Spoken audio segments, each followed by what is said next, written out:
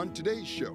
Looking back on my life, I see him everywhere. His fingerprints were everywhere the whole time, which really helps me wrap my mind around his love too. That even though I felt alone, even though there's been times where I had suicidal thoughts, all those different things, he was there. Every moment of it, he was there.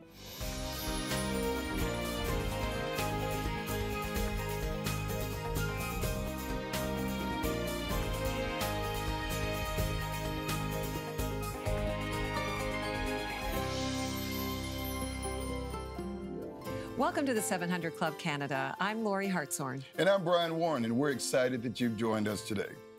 Tell me if any of these sound familiar. It's too late anyways. I don't deserve this. I don't have what it takes. Well, I think we've all believed certain lies about ourselves like those, right? Mm-hmm. These patterns of thinking, they can become strongholds and sabotage our lives without us even realizing it. So like believing lies, Brian, how would you tell people, like, how would people identify a lie? And that's a funny thing, because the power of a lie is that it is so close to the truth. I mean, I remember there was this story about a man one day, and he was out, and he said, "It's a wonderful day. I'm going to take off my clothes and just go for a dip." And someone took his clothes, and they put them on, and they ran into town, and they thought it was him. Yeah. Oh. But it was a lie dressed up in the truth's clothes. And everybody thought on the surface that it was the truth, but everyone knew the sound of it just did not pass the sniff test. I'm still stuck with the guy naked in the pool back there, you know? Well, like, okay, somebody's wearing his clothes. I get your point. I do. I do. No. Yeah. Well, you know what? To your point, lies are deceiving. Sure they are. They're like, half-truths. They're half-truths, and sometimes you don't even know you're believing a lie. Can I just say, one of the ways I know whether something's true or not true, it's the scripture. And when this is one of the reasons God gave us his word, because it actually reveals the truth. And then when you know the truth, then you know what is the lie. You're right. And the more that you get to know the truth teller, then you know when the liar is speaking to you. So it's through relationship with God, it's through being in his word, right? And the way you find a counterfeit is you just continue to look at the article, the authentic article. That's right. You know, today you'll learn how to break free from those lies and live your best life. And we have a positive message just for you during Hope to Go, coming up a bit later in the program. But first, Major League Baseball pitcher Kyle Gibson's formula for success in baseball and in life. Watch. Hope he keeps his clothes on. Kyle Gibson doesn't just make his pitch. The Minnesota Twins starting pitcher targets the game inside the game, arming his heart, mind, and emotion, while the 6-year veteran takes the stage in baseball's performance-based business.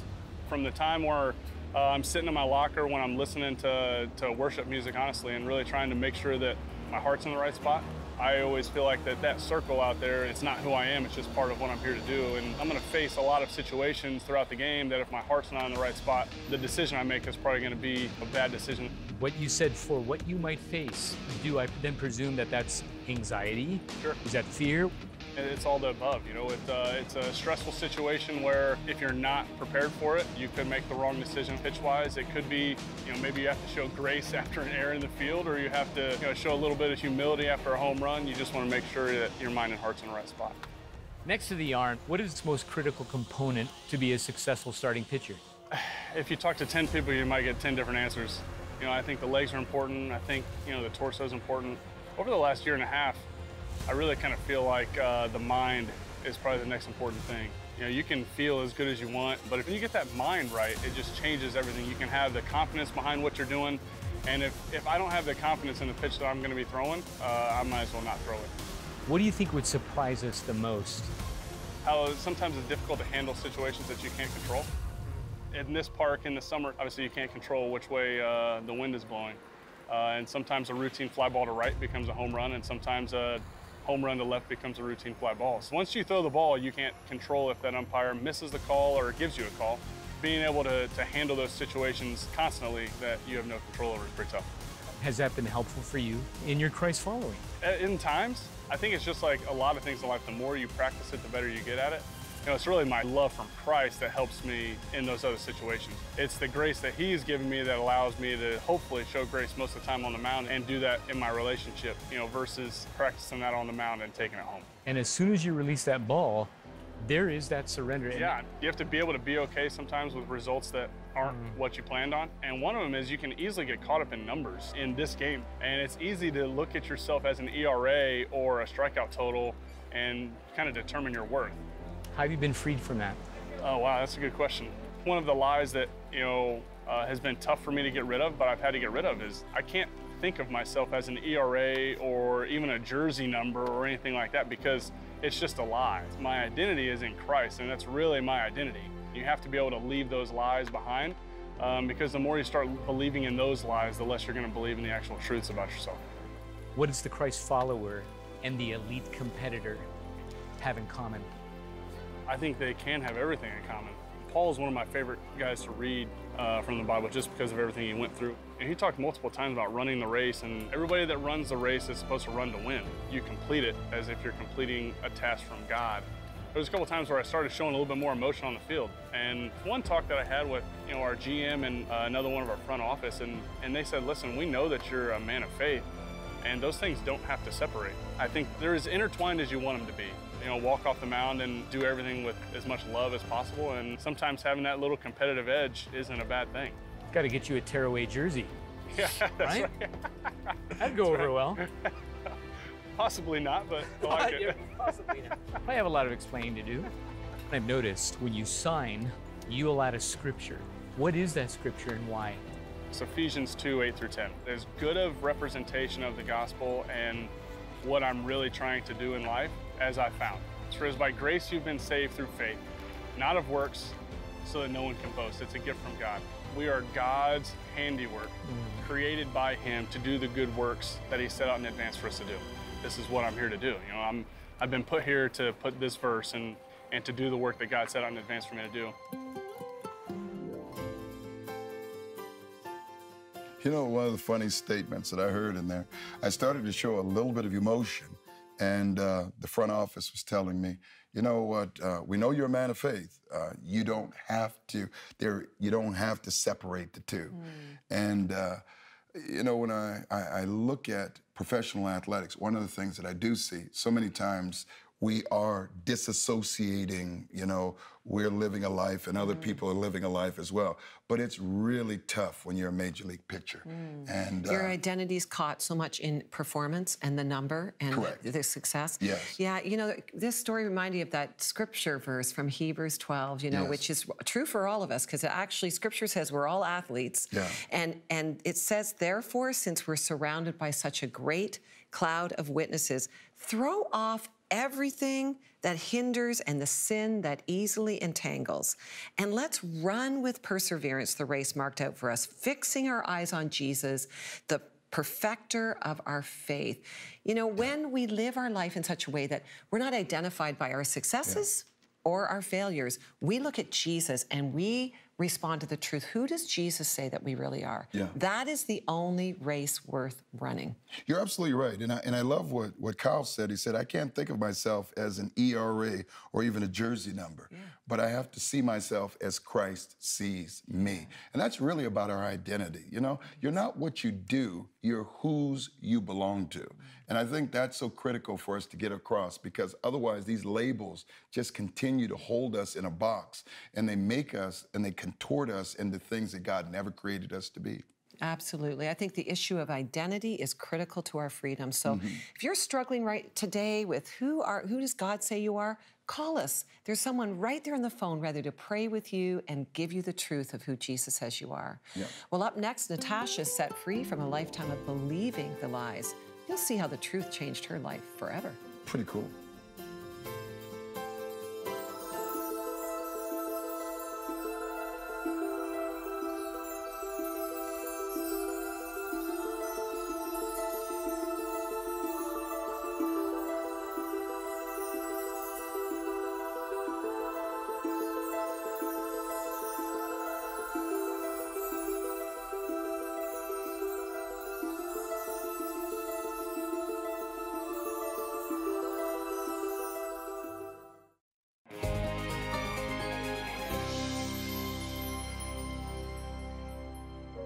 Natasha Grants always wanted to belong.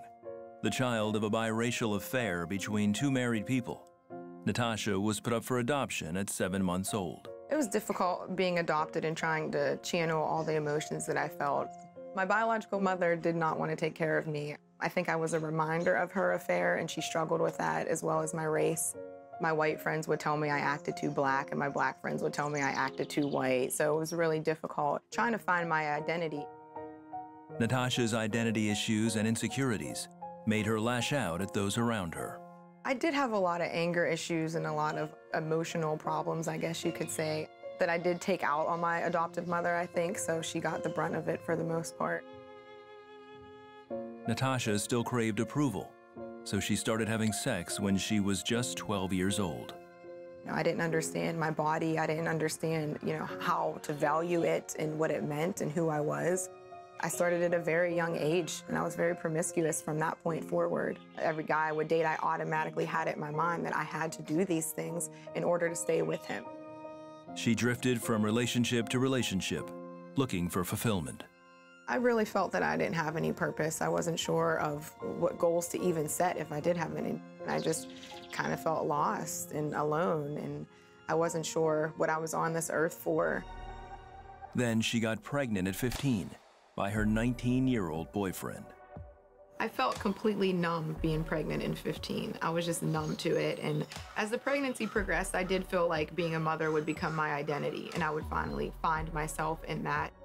But halfway through her pregnancy, her baby's father was shot and killed.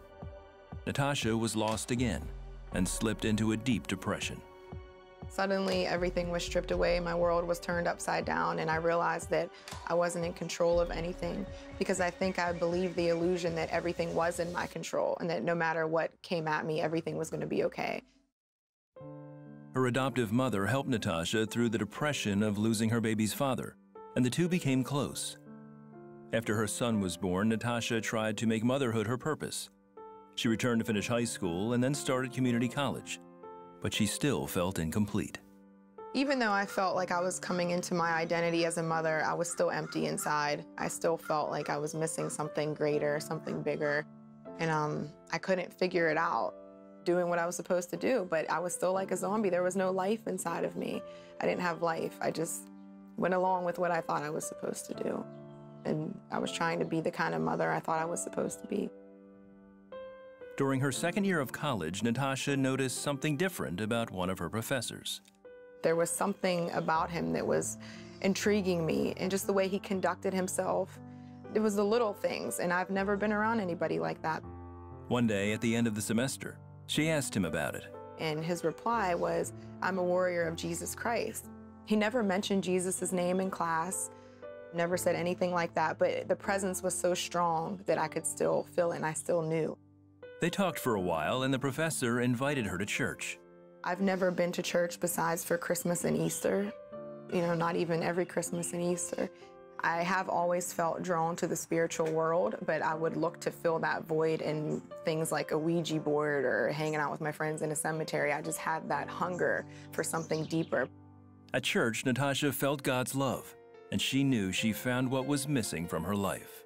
There was something, a chord that was struck in me where I knew that this stuff was real, and something in me just lit up and went crazy. When I got home from church, I prayed. I went to my bedroom, closed the door, and prayed on my knees and said, "Jesus, please come into my heart." And instantly, it was like a light bulb came on. That's what it felt like. I'm finally home, and God just became my father, and there was this beautiful connection that was so deep, it was indescribable. I saw myself as having an identity in him now. It wasn't just up to me and who I saw in the mirror. It was about so much more. He looked at me and he saw a beautiful daughter of his that could change the world with his help, as he worked through me. And I saw myself of great value. I wasn't just this little biracial girl that was swayed to and from, adopted and unwanted. I became this powerful woman, and he just overtook my heart and everything. The first thing she did was buy a Bible. She would read it constantly. I just was completely soaking up all the truth I could. I just loved that thing, and I didn't even understand it, but I knew I was meant to be reading it. Today, she is happily married to a pastor, and they are planning a church outside of Pittsburgh. She identifies as a child of God unconditionally loved and forgiven. Looking back on my life, I see him everywhere. His fingerprints were everywhere the whole time, which really helps me wrap my mind around his love too. That even though I felt alone, even though there's been times where I had suicidal thoughts, all those different things, he was there. Every moment of it, he was there. To sit here and see the big picture of what he's done since the moment I was adopted up until now, and the people he's brought in and out of my life and everything. It's just, I don't know. You just really wrap your mind around how good he is and how much you really don't deserve any of it.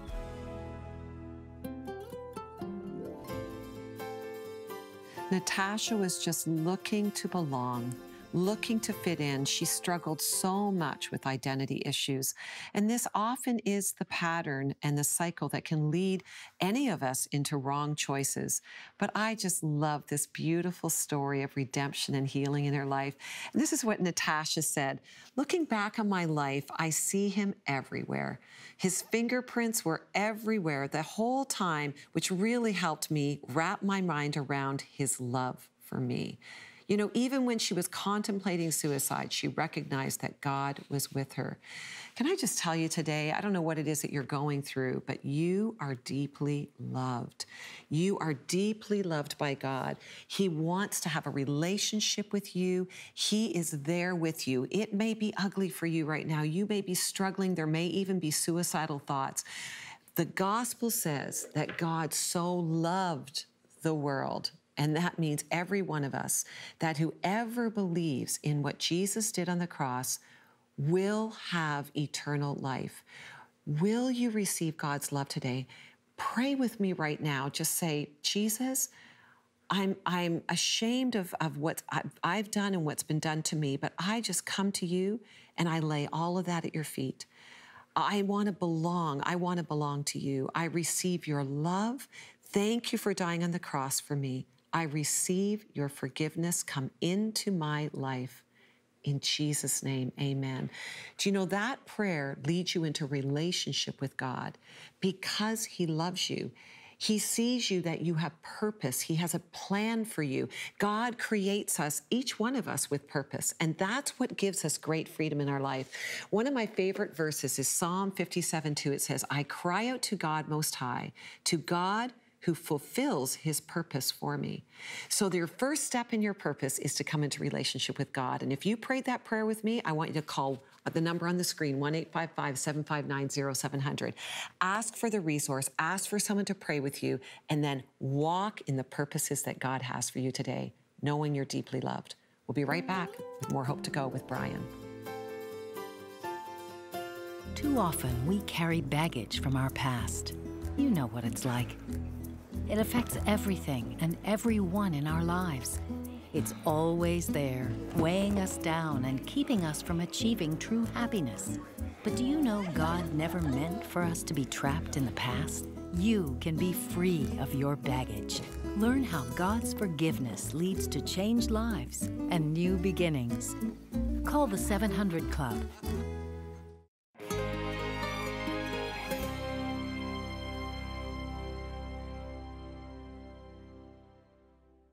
Welcome to this Hope to Go. Today I want to talk to you about don't buy the lie.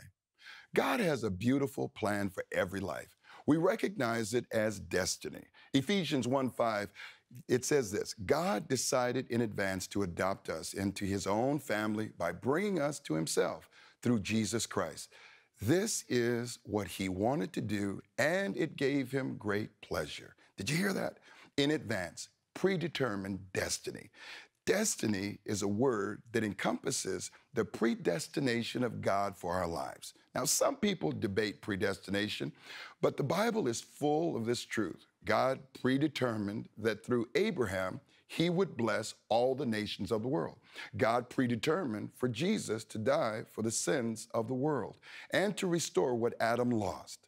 God is a God of destiny and purpose. Everything about God's dealings with man is connected with purpose. Listen to the prophet Jeremiah in the 29th chapter. The New Living Translation says, "For I know the plans that I have for you, says the Lord. They are plans for good and not for disaster, to give you a future and a hope. In those days, when you pray, I will listen. If you look for me wholeheartedly, you will find me. Don't buy the lie that God is not good and God is against you. And you've messed up too much. And oh yeah, God doesn't have a good plan for me.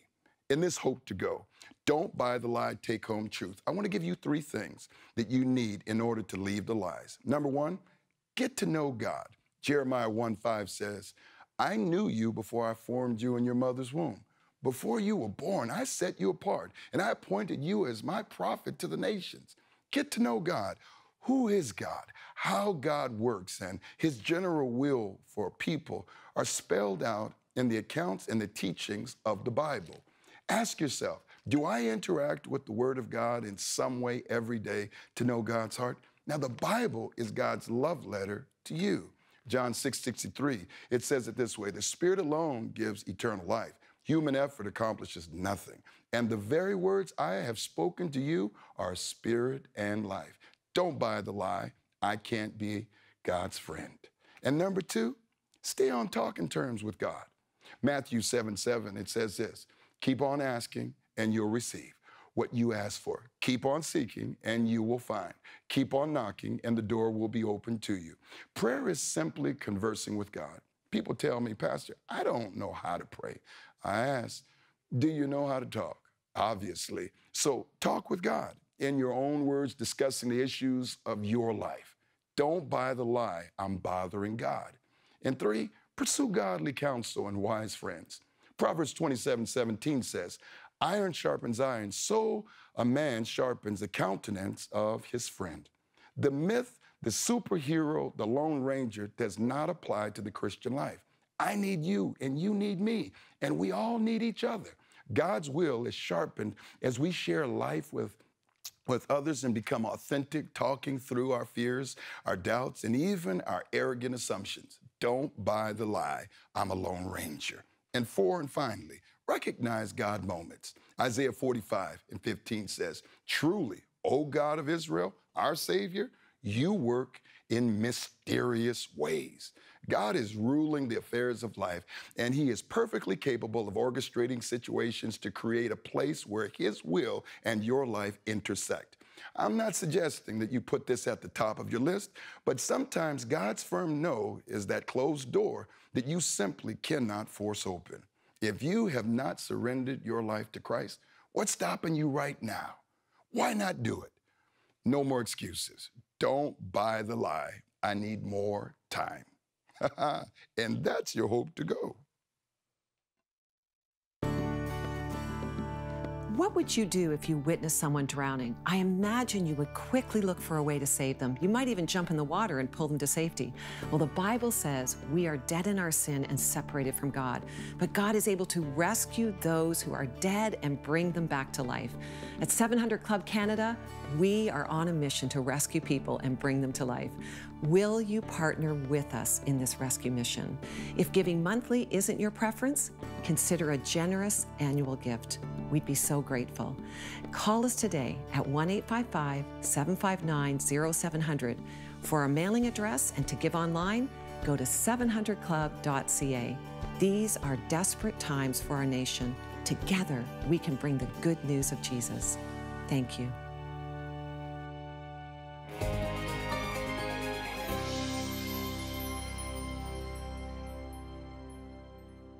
Lori, we've been talking this whole program about how to leave lies behind. And they're often stronger because we never share them and put light on them. Right. And we don't share them with trusted, seasoned friends. And I'm talking about those that know the difference between the truth and the lie. Yes. Especially when they hear them. Because it might be hard for me to define the lie in my life, but when I hear you say something, I said, Lord, that's not you. Yeah. And that's not God's purpose for your life. And that's why when we shine light on them, they have to break. Absolutely, Brian. I think this is why the church is God's idea. Yes. Like following Jesus is not a Lone Ranger experience. And I just want to speak to you right now that you're thinking, is that me? Maybe I'm living under a lie, I'm not sure. You know, one of the ways and a practice that you can do, and I agree with Brian, you need to sit with some trusted people to even help you identify the lies. But if I could just lead you in a simple prayer, and it just goes like this. Father, first of all, I welcome your truth. Yeah. I reject any lie from the world, my own flesh, and the devil himself. Yeah. Cut me off from all of those lies. Silence them. Jesus, what do you say about me? And then I encourage you to listen, because the Holy Spirit will come and he will speak to you. What do you say about me? Are you open to receive that? And this is where, through even the help of others, you can hear from God. These are things that God will say to you. You're loved. I love you. You're forgiven. You do not hold shame. You belong to me. You are courageous. That is the voice of God, and that is a way that you can learn to hear the truth from God. Amen. And take the word of God as well. We want to get something into your hands. Doesn't cost you anything. It's called Overcoming a Critical Spirit. Because many times when the lie comes in, the reason why we're so critical, because the only power that the enemy of our soul, the accuser of the brethren, Satan himself has, is suggestion. All he can do is continue to suggest. And that's why what you have to do sometimes is shout it out loud, the truth, because the lie has to leave. And whenever he says you're not something, the Bible says you are something. When he says you are something, God says you're not that, because he's the father of lies. It says this in John 8:32, whom the Son makes free, and we're going to pray this for you right now, is free indeed. Why don't you pray that? Well, Father, we pray for freedom. Freedom in the minds and hearts and the belief systems of people. That they would only believe what you say about them. Amen. And they would reject all lies in Jesus' name. In Jesus' name. We agree with that together for the freedom from lies, proclaiming and receiving the truth of what you say in their lives. In Jesus' name. Amen. Now claim your identity and hold on to this truth as we leave this with you. Romans 15:5, it says, may the God who gives endurance and encouragement give you the same attitude of mind toward each other that Christ Jesus had. So that with one mind and one voice, you may glorify the God and Father of our Lord Jesus Christ. Now that's some solid truth. Yeah. We love you. Talk to you soon. God bless. To contact us, phone 1-855-759-0700. You can email us at cba@700club.ca. You can now like us on Facebook and follow us on Twitter or Instagram. Tomorrow on the 700 Club Canada. The really thing that encouraged me the most was like getting up out of that hospital bed and be able to do all that stuff. And I go back to that a lot. The doctors told me I shouldn't be able to walk, that I should be paralyzed. I just think God was with me the whole time. Every race that I run, that God's always with me.